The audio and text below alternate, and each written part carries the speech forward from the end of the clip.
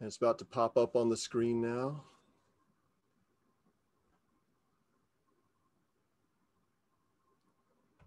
And it really started, I was thinking about this quote from Poe.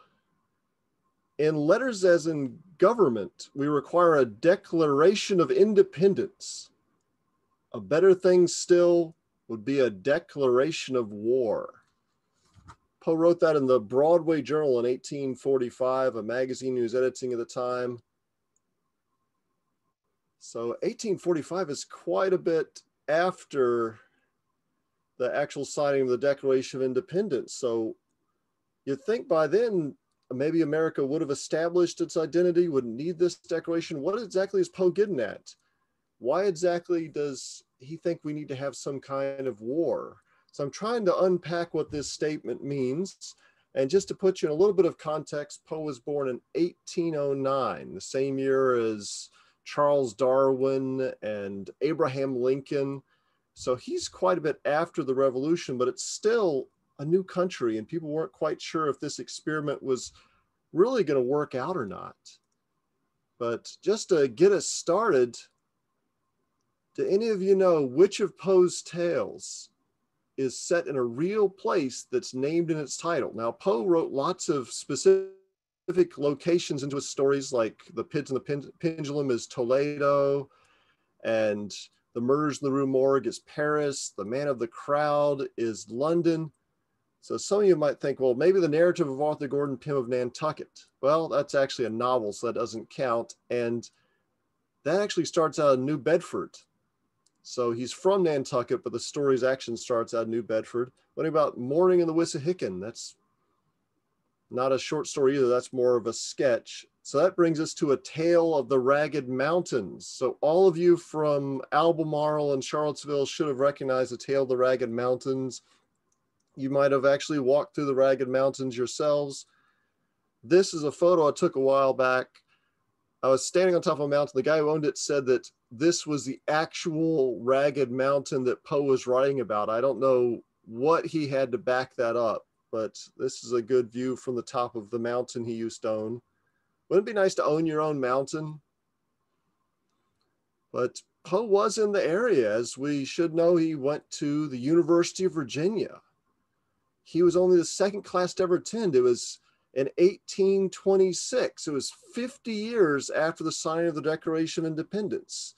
And he lived for a while, they said, on the lawn, but then had a fight with his roommate and ended up on the West Range, which we're guessing is either room 13 or room 17. But I think UVA determined it's going to be 13 because it's a lot creepier sounding than 17. So this is the Poe dorm room there. And as you can see, there's a glass door outside. You can take a little peek inside and see maybe how the room would have been arranged while Poe was living there. And you can imagine Poe might have been sitting in that corner right there while he was writing some of his early poetry or maybe one of his first short stories. So this is the campus that Poe knew. And we do know that while Poe was there, Jefferson was there.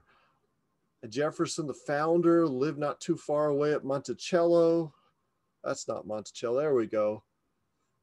So people have posed the question, would Poe have met Jefferson? There's even a play that's been written about Poe meeting Jefferson. What would they talk about? One of the early films they made about Poe's life, I believe The Loves of Edgar Allan Poe, portrays Poe as a college student meeting Jefferson.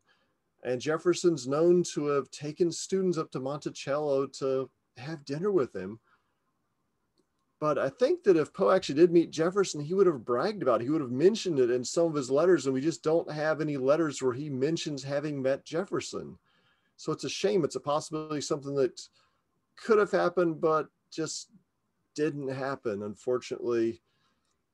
But Poe grew up under the shadow of Jefferson. He grew up in Richmond. The building was still standing where Jefferson had composed the Virginia Statute of Religious Freedom, which, said that, now that we're not part of England anymore, we don't all have to go to the same church We have that freedom of religion. This led into the First Amendment of the Bill of Rights, that freedom of religion, freedom of speech, all this really started right here in Richmond. Also, Poe grew up in the shadow of the Virginia State Capitol, which I consider Jefferson's architectural Declaration of Independence. When he was commissioned in the 1880s to design a capital for this Commonwealth, he said, well, obviously we've just gained our independence from Great Britain. We don't want to make this look like British architecture. We should design a new kind of public building that tells the story of who we are. And it should reflect the great republics of the past. So he looked to a Roman Republican building, the Maison Carrée in France. And that's what he's created here, so that this would tell people, just as you're walking up towards it, what this new country is about. This is a republic. This is a country for the people and by the people. Although unfortunately he used an imperial period building, but we can overlook that.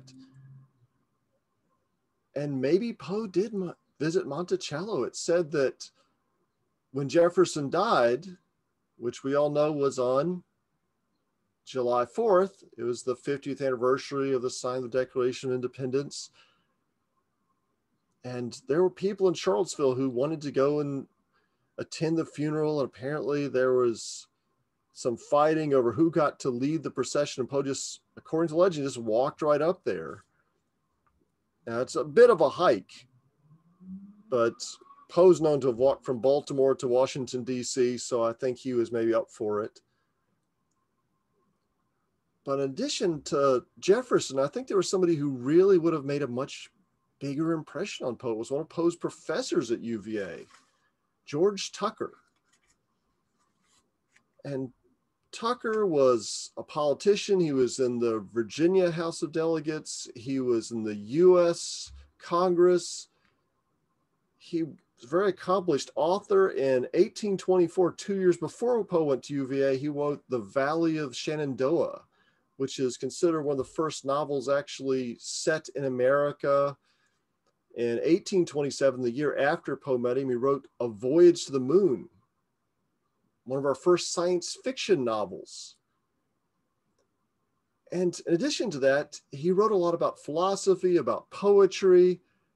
And if you know a little bit about Poe, you'll think maybe some of these ideas that he's expressing might have inspired Poe. Like one of them, music is the foundation of poetry. Well, Poe did later say that poetry is the rhythmical creation of beauty. Here's another one. A composition must have a certain degree of singleness. And that sounds a lot like Poe's theory of unity of effect, that every sentence, every line, every syllable should lead to a common effect. How about this? The goal of a poem is pleasure. Another one of these ideas we see reflected in Poe's criticism later. How about this? A writer should begin with the tone with which he means to proceed, arranging the composition so that so that each part may seem to arise naturally from the other until it gradually reaches its conclusion. And that also sounds a lot like Poe. He wrote a whole article. This is Poe wrote The Philosophy of Composition, about how in The Raven, everything leads up to the common effect of melancholy that he's trying to achieve. I mean, the sounds, the word nevermore, he repeats at the end of each stanza because he says that increases the feeling of melancholy. So yeah, it looks like Tucker had a huge impact on Poe. We don't usually acknowledge that, but Poe would have met him at UVA. But UVA didn't go too well for Poe. Apparently they want you to pay your tuition. And at the time, it was the most expensive school in the country, with room and board and everything. Came out to about $350 a year, which doesn't sound like much today. But then you look back, you say, well, Poe working at a magazine here in town a decade later was making about $500 a year. So that's quite a bit of money. Now, Poe's foster father could have afforded this. He was worth about $750,000. This wouldn't have been a huge expense for him. But Poe decided he wanted to study ancient and modern languages. Now, his foster father was a tobacco exporter, and he probably would have preferred that Poe had studied mathematics, arithmetic, something that would have helped him take over the tobacco export business. But Poe had other sides. He wanted to be a poet, and he just didn't make a living as a poet back then. If you think about the great poets back then, like, say, William Cullen Bryant, he was a lawyer. Or later on, Henry Wadsworth Longfellow was a professor at Harvard who also had family money. Poe probably wanted to be a professor. That way he'd have the freedom to write poetry in his own time, but it just didn't work out that way. Mr. Allen only sent him there with $110. So Poe's in debt from the time he got there, couldn't afford to stay, started gambling to raise extra money, couldn't pay off the money he'd borrowed, and before you know it, he's just deeper in debt. Some estimates have him about $2,000 in debt after his first term. So even though he finished up that term fourth in his class in Latin, fifth in his class in French, really good student, considering Mr. Allen wouldn't give him a French textbook, Poe couldn't afford to stay. And then he, at the age of 18, came back to Richmond, then ran away from home. Said, I'm going to be a great poet. And he went to the great publishing center in the United States, Boston. He published that little book on the left, Tamerlane, a self-published job, not very well published. It looks almost like a really flimsy pamphlet, and he couldn't afford to pay for this. So he never owned a copy of his own first book. It wasn't distributed because he'd never paid for it. This one you can see was at one point used as a coaster. Look at the little water ring on there. This is a $640,000 toaster. It's the most valuable book in American literature. So just if you're ever in a flea market and you see this, you might want to go ahead and donate that to the Poe Museum. So the book was less than a flop. It really didn't get distributed.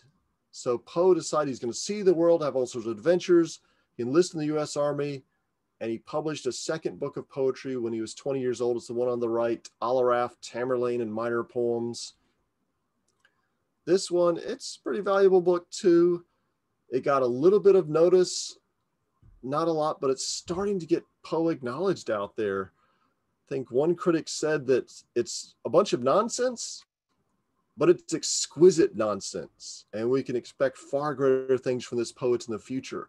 So Poe's on his track. He's not making a living off his poetry, but at least his works are getting noticed. They're getting reviewed. And then he went to the United States Military Academy at West Point, and his fellow cadets chipped in to publish a book of his funny poems. You ever read any of Poe's funny poems? Well, they didn't actually make it into the book. Instead, he used the money and he published a bunch of pretty melancholy poetry, like The Sleeper. Oh, the lady sleeps, soft around her may the worms creep. It's a love poem about a decomposing corpse with maggots and worms crawling. It's not very funny stuff. And his fellow cadets were furious. They had paid a lot of money to help him publish this book, and they were probably going to take it out on him. But he'd already been kicked out by then, so they really couldn't do much. He was court-martialed and expelled from West Point before that. But this book, he's 22 years old. He included a preface in the form of a letter to the publisher, a letter to B, probably Eliam Bliss, the publisher. And he spells out, what he thinks is wrong with American literature at the time, and what's the great barrier to an American author's success? What's standing in the way? These guys, the British writers. Everybody in America wants to read British authors. And this is Samuel Taylor Coleridge, William Wordsworth, but I could name any number of them. We've got Pope there, Sir Walter Scott, Mary Shelley, Bobby Burns, Lord Byron. I mean, you name it. And it's a lot easier to get your works published if you're a British author in the United States because there's no international copyright law. So the American publishers didn't have to pay the British authors. They just bought one of the books and reprinted it.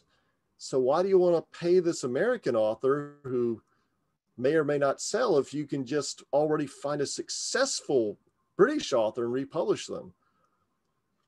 And people in the United States were still deferring to the British. They're the great ones, and we need to defer to their judgment. And Poe writes in his preface, "You're aware of the great barrier in the path of an American writer.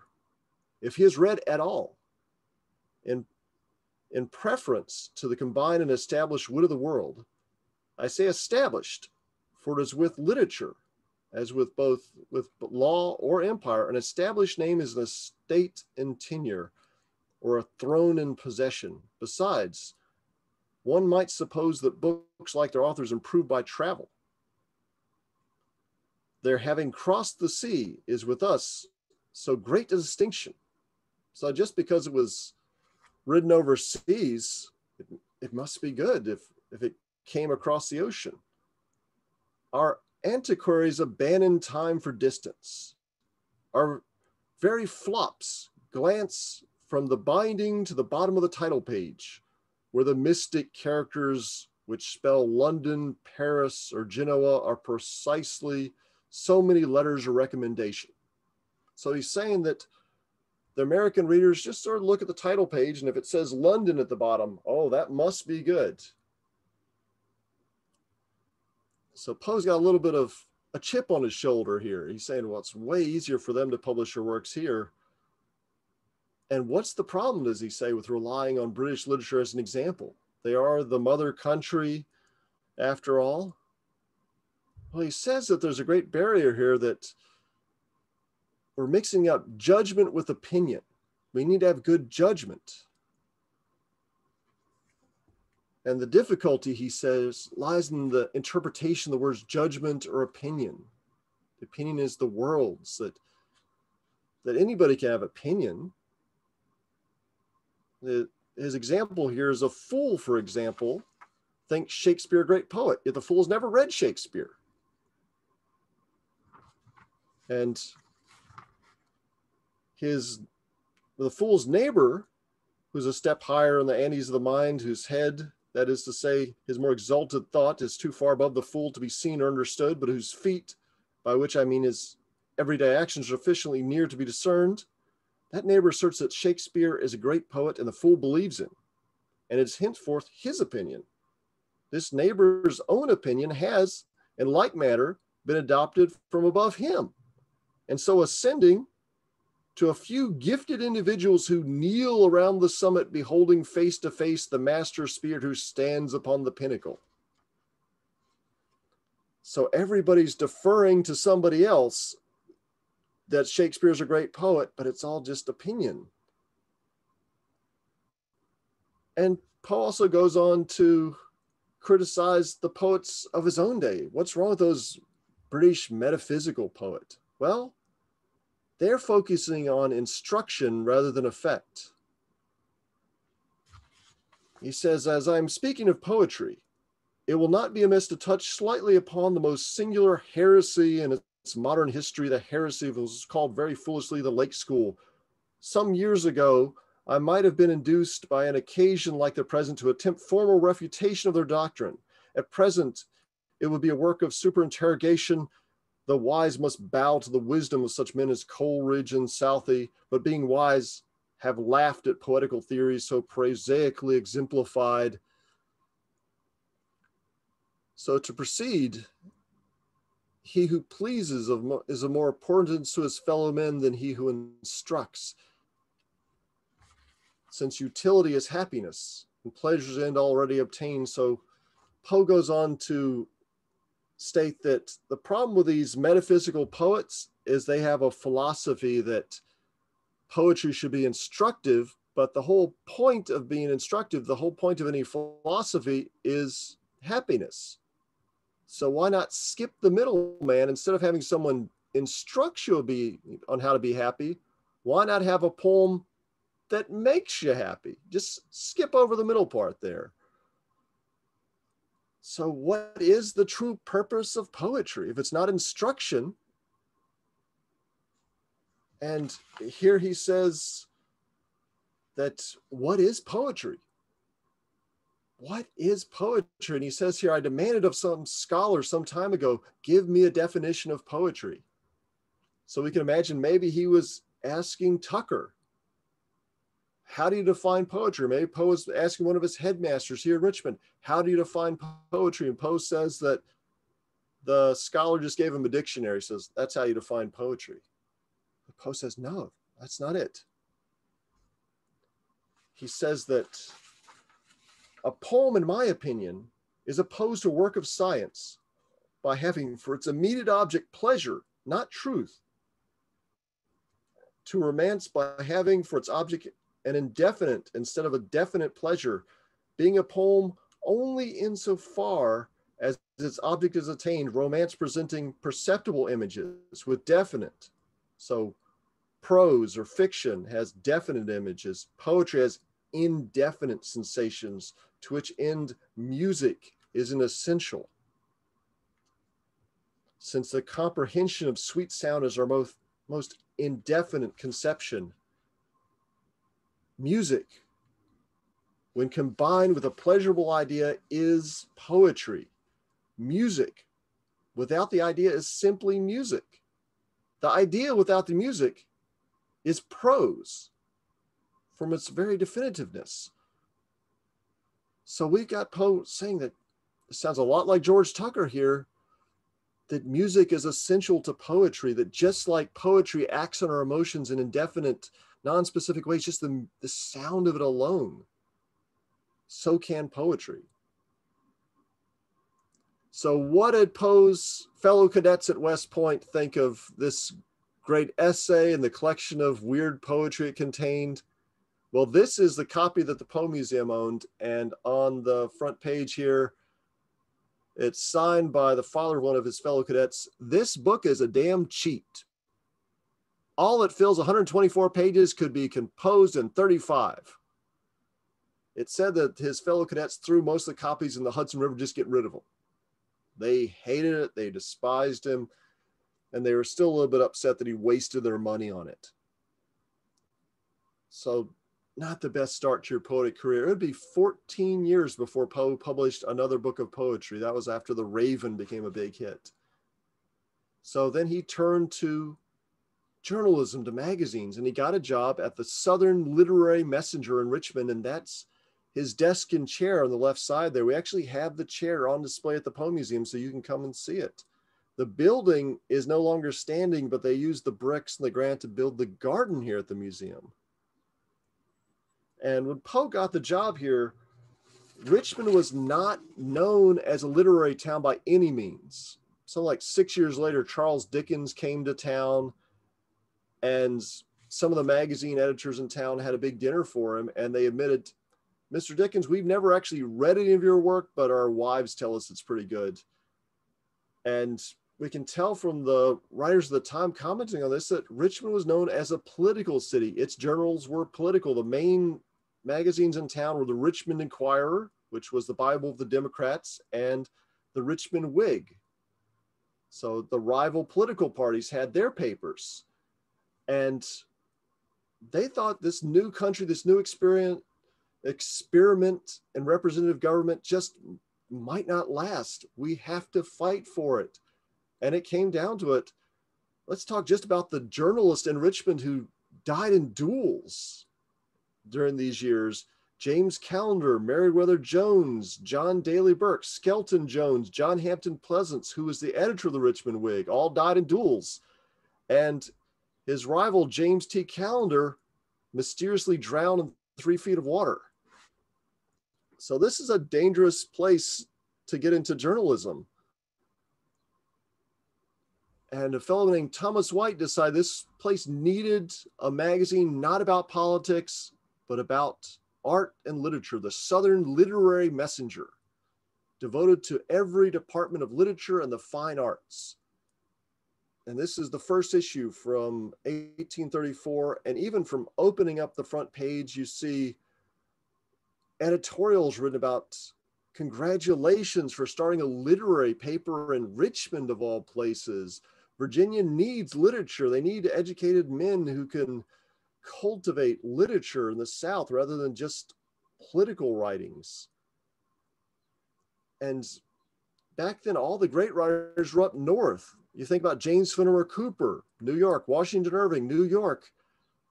But here's another passage from the editorials that we're doomed forever to kind of vassalage to our northern neighbors, dependence for our literary food upon our brethren. So we're always dependent upon the outsiders, the northerners.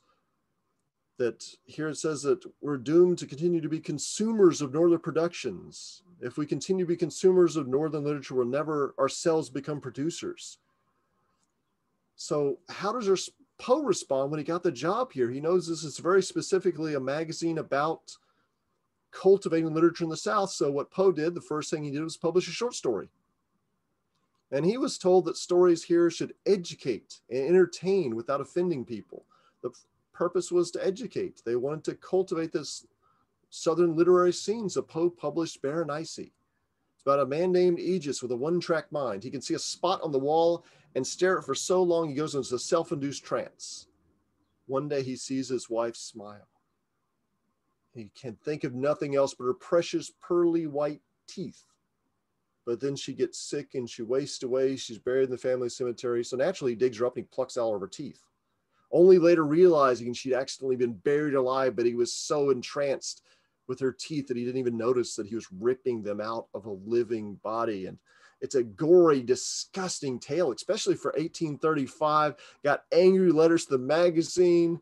There were editorials and other journals saying this is injurious to the public morals. This is worse than violent video games and comic books put together.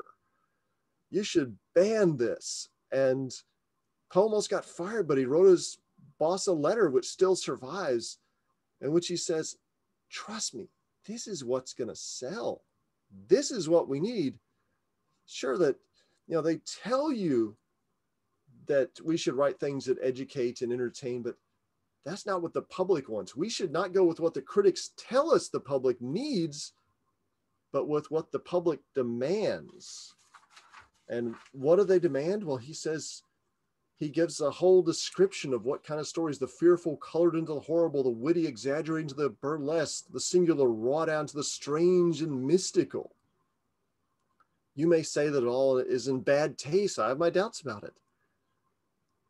But, let's see what the audience says. They may or may not be in bad taste, but they're what the public craves to be appreciated. You must be read, and these things are invariably sought after with avidity.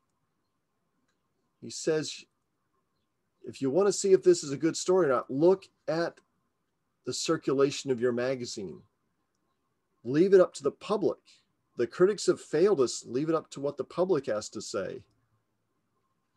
And he also points out the first men in Europe have not thought that writings of this are unworthy of their talents. So we can bring this sort of thing to the United States too. We need to stand up to them. We need to compete on their own level. And he says, I'm going to furnish you one of these stories every month. And its effect will be alluded to. It's better estimated by the circulation of the magazine by any comments upon its content. So let's let this be democratic. Let's see what the public wants. And so Poe got the job, and the circulation of the magazine increased 7 times the first 17 months. It made the leading journal in the South, and it gained the magazine a national reputation. So now Poe was there. And this is a guy who at age 22 was already telling American critics how they should do their job, and American writers what they should do. So now he had the chance. He decided he's going to write some book reviews. And I mentioned James Fenimore Cooper, Last of the Mohicans, Washington Irving, The Legend of Sleepy Hollow. He's got to take those guys down a notch. He said in one of his reviews of James Fenimore Cooper, he just didn't understand plot. That people only read his works because they were set in American settings. It was the easiest thing in the world to just write something about American setting. But he didn't have any creativity, that you need to hold up literature to a higher standard, that up until now, American authors had just been puffed up. The practice of critics sometimes accepting bribes, but just puffing up books they hadn't even read. with showers of praise. Washington Irving, Poe said, was the most overrated writer in America. Didn't stop him later from asking his assistants and asking to write a little opinion about one of Poe's stories. But yeah, Poe thought it's time to hold some of our writers of the day up to higher standards, that the popular ones weren't necessarily the best. He actually said, you know, this young writer out of New England, this Nathaniel Hawthorne fellow, now that's a great writer. This is a guy who has some promise, that we're going to be reading him long after we stop reading Cooper and the rest of these. So maybe Poe is right about Hawthorne there. For Longfellow, he became the most popular poet in the country, rich, famous, beloved. And Poe said that, well, he's a little bit quacky himself, but he's followed by a whole legion of literary quacks. He has no original ideas, but he did a fairly good job of stealing other people's ideas. And he committed the greatest sin, plagiarism. He thought he was too similar to Alfred, Lord Tennyson, the great British poet, that he was just sort of a copyist. And the worst thing you could do for Poe is be a copyist. You have to be original. You have to be yourself. So he, time and time again, liked to trash Longfellow in print. And he did a whole series of articles he called the Little Longfellow War, where he just trashed Longfellow, went line by line, picking out where he thought Longfellow had plagiarized things. And Longfellow goes, he's so rich and famous, he doesn't even dignify these things with a response. Somebody else by the pseudonym of Aldous wrote Poe back and accused him of plagiarism. Some people have accused Poe of being Aldous just so he could keep the thing going. So Poe continued to try to hold up American literature to higher standards. And he wrote a series of articles, here's one, American Novel Writing, where he tried to explain what's holding back American authors from really claiming their fair share in the world literature. First of all, he said low standards, that the critics aren't holding us up. And then, of course, the corruption of the critics. In truth, the corrupt nature of our ordinary criticism become a byword and a reproach. He says that the critics of today are accepting bribes to write nice reviews. He says this is absolutely contemptible. He calls it petty and contemptible bribery, properly called. It's a system even more injurious to real literature and the interests of the public. So how is this hurting the public?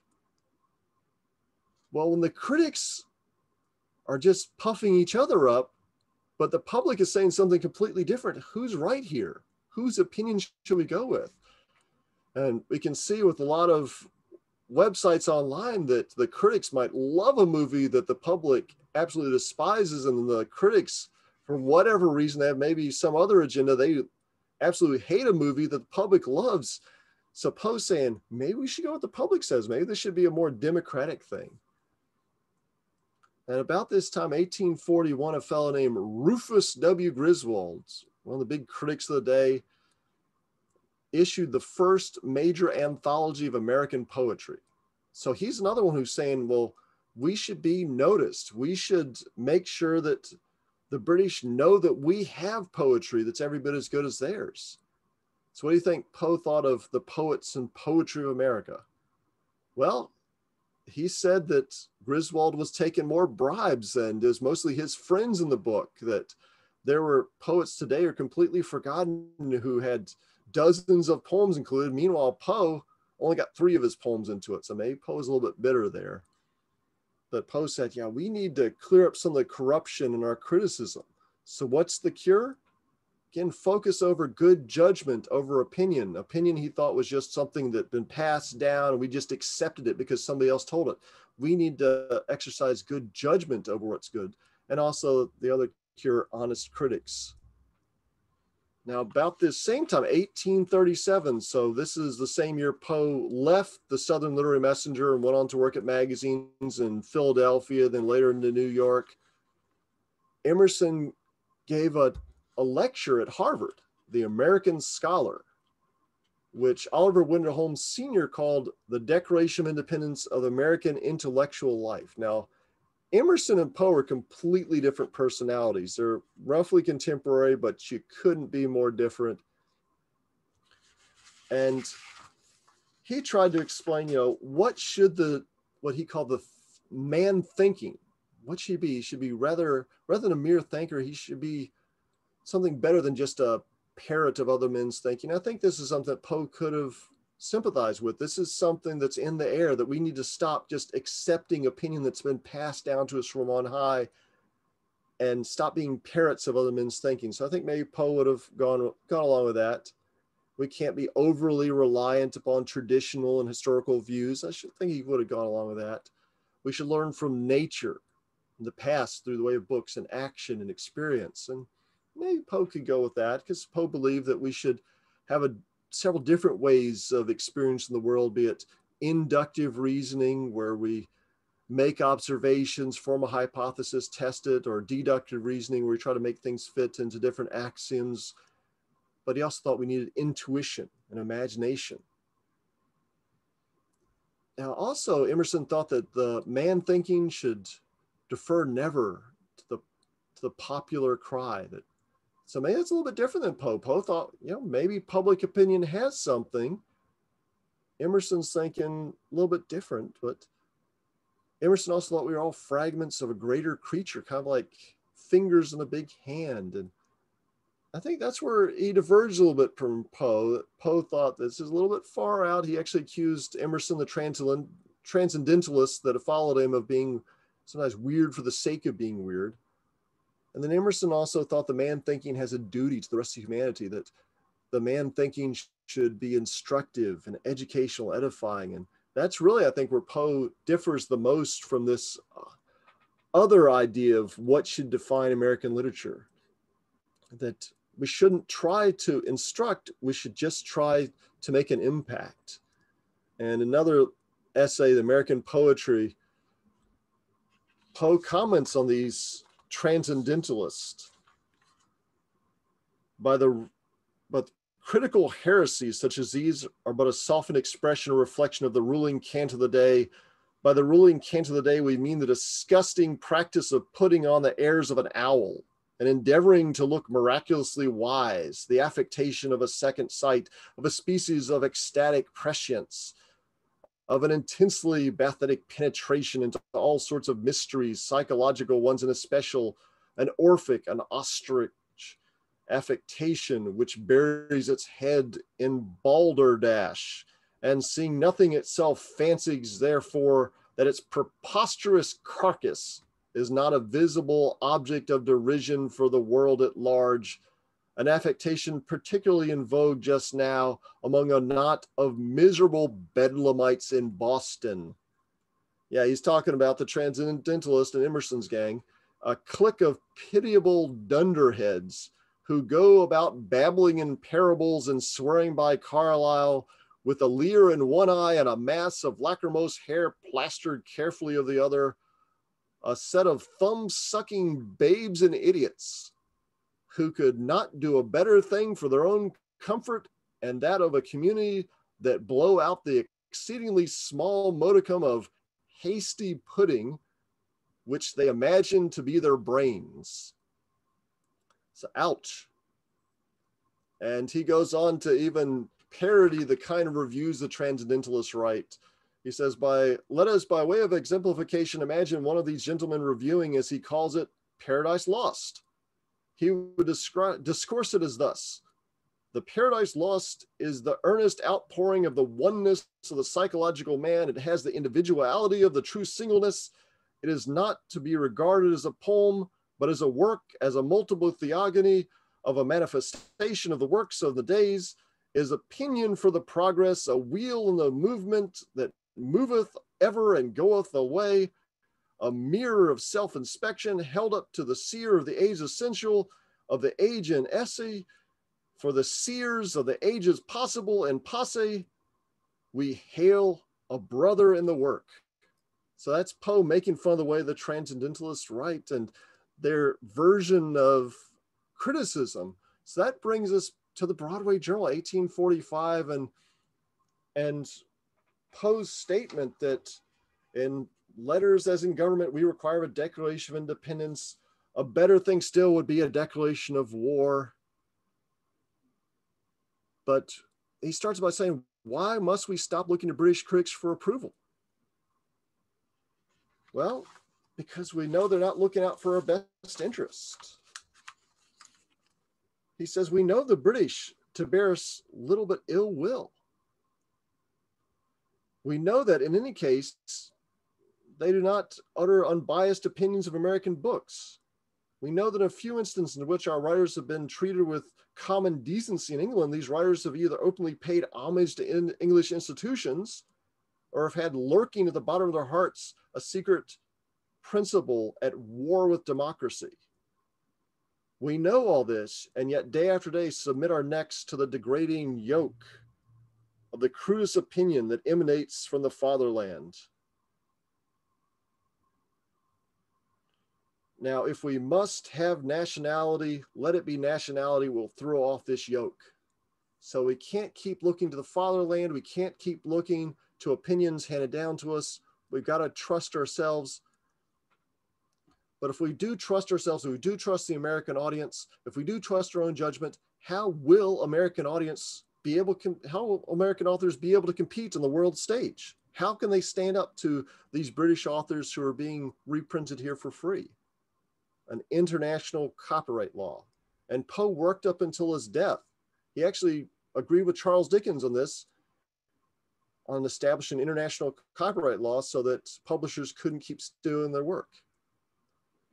So what will Poe's version of American literature look like? Well, he says that much has been said of late about the necessity of maintaining a proper nationality in American literatures, but what will this be? He's saying that,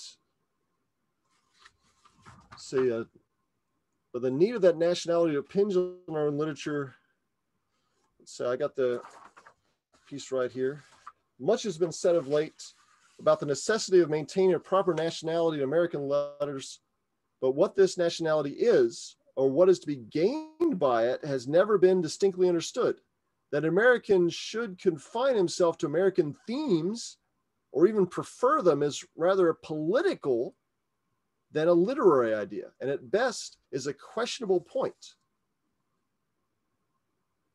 So yeah, this is an idea that, you know, he was accusing that Cooper of just setting his stories in American locations. That doesn't make American literature. He said that that's just more of a political thing. Poe also said the new literature is trending magazine words. It's trending towards the mass audience. Magazines are a lot cheaper than books. More people can afford them. And he said that American literature should cater to that new audience. They want short stories rather than a long novel. They want serialized novels. They want short stories, short poems, short articles. He said the world is speeding up, and that's what American literature should look like. He also said that now the poem should exist for the poem's sake, that it should no longer teach you something or try to edify you. It should just be a great poem for its own sake. That American literature should also show originality. The great sin is to copy. Remember what he thought of Longfellow. Should never imitate. Should always do something new. He said that not one of my stories is going to be like the other. I'm going to completely reinvent myself every time. Modernity, which for Poe meant come up with new expressive forms in literature, new genres. He invented a detective story. He experimented with different poetic forms, new technology. Poe writes about the new technology. That's why he's considered one of the founders of science fiction.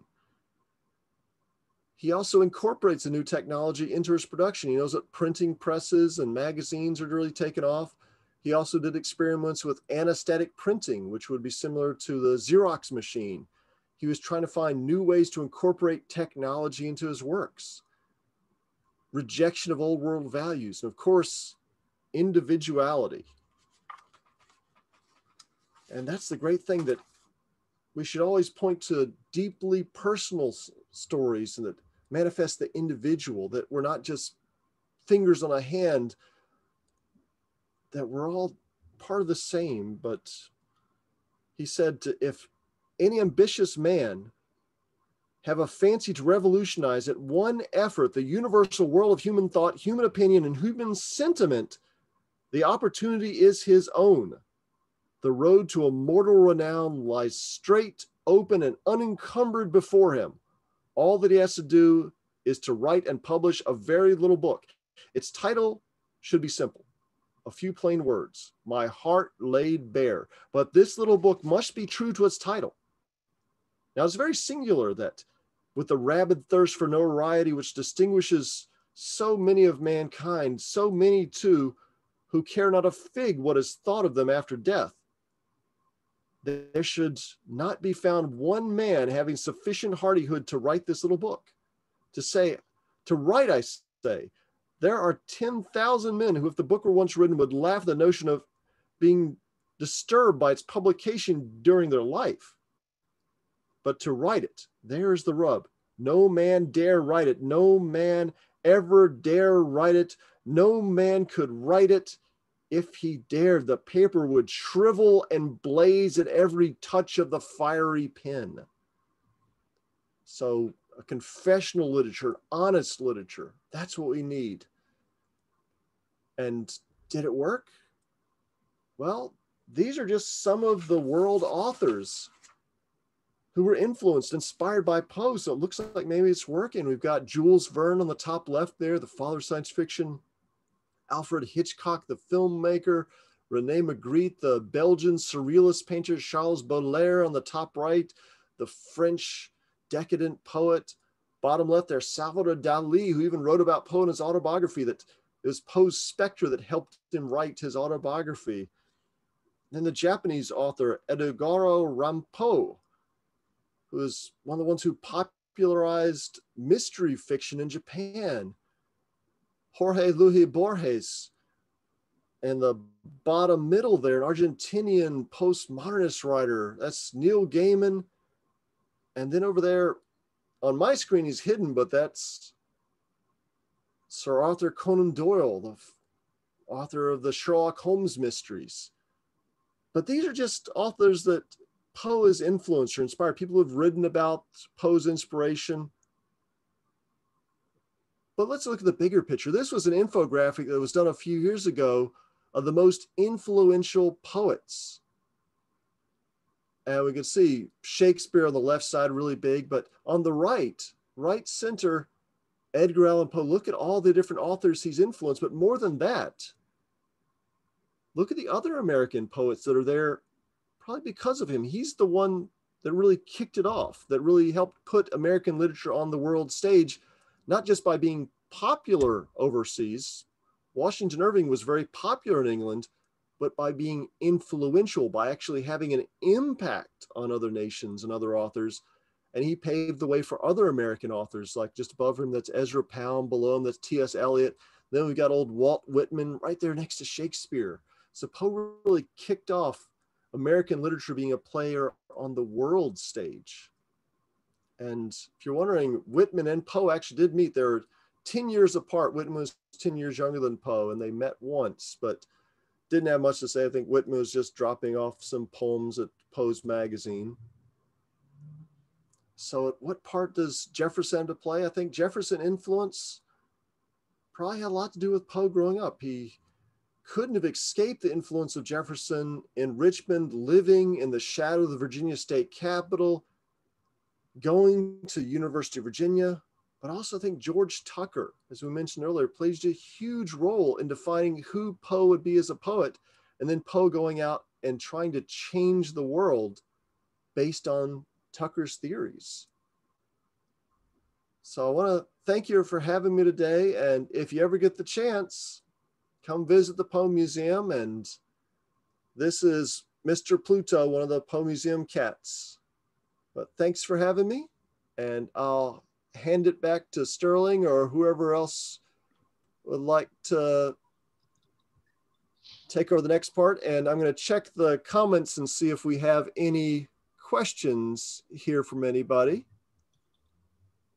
So Katie says, sounds like Poe was ahead of his time. Given this, do you think he would have fared better creatively and professionally today? Well, I do think that his copyrights would have been protected today, so he might have done a lot better. And it would have been a lot easier to get his works published thanks to online forums and blogs. And knowing that his love of different technologies, I think he would have been into streaming service. He probably would have been writing shows for Netflix or for Amazon Prime. And Dwight says, Poe and I share the same view on critics. And Trish says, the Poe Museum is hands down one of the best places in Richmond. Well, thanks, Trish. See, Trish likes it. You should all come now, right? Let's see if there's any higher up that I missed there. Dwight says Shakespeare's sonnets were horrible.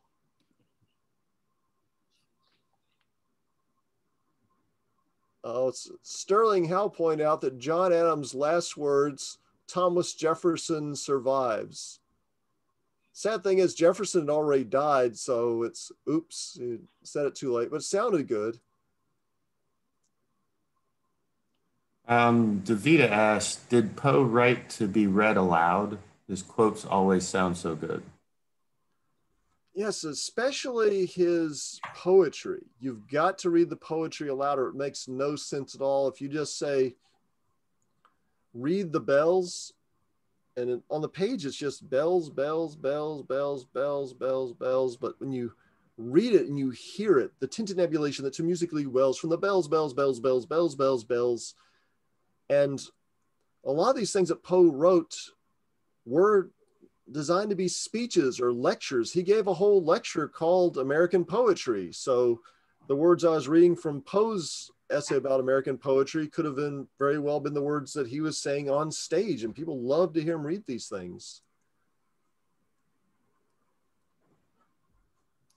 I had a question about Poe's sense of patriotism towards literature and embracing that American viewpoint. Do you think from his kind of struggles throughout his professional career to make his writing and his poetry be a profession and a job that would pay for itself, was part of it like a pragmatic approach to saying, hey, people, let's do something, read American literature. I need, a job. Or did he really thought that, he was the first major American writer to really try to make his living just off his writing. And I mentioned earlier that the writers of the day usually kept their day jobs, but Poe thought, if we're going to take writing seriously, we have to devote ourselves entirely to poetry or entirely to fiction. And he would have loved it if he'd just been able to devote all of his attention to poetry, but the marketplace just wouldn't allow it. The lack of international copyright wouldn't have allowed it. But that was kind of his goal at the end. And he always had the marketplace in mind because he wrote for a mass audience and had to think about, well, what's going to sell? Mm-hmm. Any questions come in through email on that, Sterling, or anything? I am not seeing any on Facebook. Dwight also points out that a lot of the writers of the day had wealthy families, and that was another thing. Poe had a wealthy foster father, but he was cut off and didn't inherit any money from him. And Trish says, would you say that Richmond has become the literary town that Poe envisioned? I'm not sure if it has or hasn't. It's definitely become known more as an art town, and VCU does have a good writing program, but I think Poe always thought that he was part of a world stage, that it wasn't just restricted to one town. But granted, I think Richmond's getting there. It's definitely come a long way since the time Poe was here, and definitely having a good art school like VCU just down the street from the Poe Museum, that would have been beyond his wildest dreams. We have one of the top-rated art schools in the country right here. And Richard says, did Poe develop the idea for the Raven from Dickens and his Raven grip? Well, Poe actually did meet Dickens in Philadelphia, and Dickens might have told him about grip, but Poe also could have based it on rather Poe's fictional raven grip or the raven from Barnaby Rudge they could have inspired, but Poe also knew people who had pet ravens. And when Poe was writing The Raven, he later wrote that essay, The Philosophy of Composition, explaining how he wrote The Raven. And he says the main thing was to create the feeling of melancholy. The word nevermore just sounded melancholy. Even if you don't speak English, that O sound nevermore just sounds melancholy. So he wanted to repeat that O sound at the end of each stanza. But it would just be comical if a person just kept saying nevermore over and over again. It'd be kind of funny after a while, but not if a bird that doesn't know what he's saying says it, like a parrot. So he said, I thought first using a parrot, but then, wait a second, the parrot's too colorful. That ruins the melancholy effect I'm trying to achieve. So then he said, well, how about a raven? The black plumage enhances the feeling of melancholy that I'm trying to get with this poem. So yeah, maybe it's a little bit of Dickens and a little bit just he liked the black plumage of the raven. And Dwight references something James Russell Lowell wrote, a comical poem making fun of the critics of his day. And then one of the verses was about Poe. Here comes Poe with his raven like Barnaby Rudge, 2 parts genius, 3/5, or 2 parts genius, 3 parts sheer fudge. So that's Barnaby Rudge. That's Dickens's novel about the raven.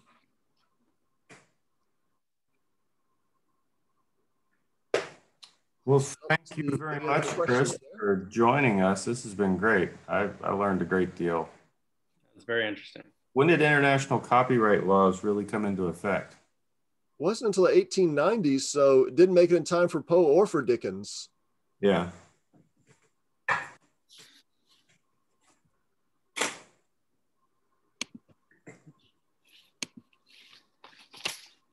There's one last question that popped up from a Mandy. Hey, Mandy, did Poe ever meet the Madisons while in the area? You know, Dolly met Dickens in DC after selling Montpelier. How about Poe? No, he never mentions having met her. So I'm guessing he probably didn't. There's no surviving letters where he mentions having met Dolly Madison. Okay, well, thank you very much, Chris. Thank you for everyone for joining us. Sterling, you got a few things to Sure. out of here? Yeah. As always, everyone, please send us any suggestions you have about future guests or topics. You can email me at programs@albemarlehistory.org. And remember, everything we do as your historical society is because of your support. If you have not joined us as a member, please consider doing so. You can visit our website to join or give us a call. This special event is brought to you by the Albemarle Charlottesville Historical Society and our wonderful supporters like you. Thanks again, Chris. That was great. And thanks to everyone out there for joining us and supporting what we do. I'm Sterling Howe with Tom Chapman, and we hope to see you on our next quaint and curious volume of Forgotten Lore. Till then, stay safe and support local history. Thanks, everybody. Bye. Thank you all. Have a great evening.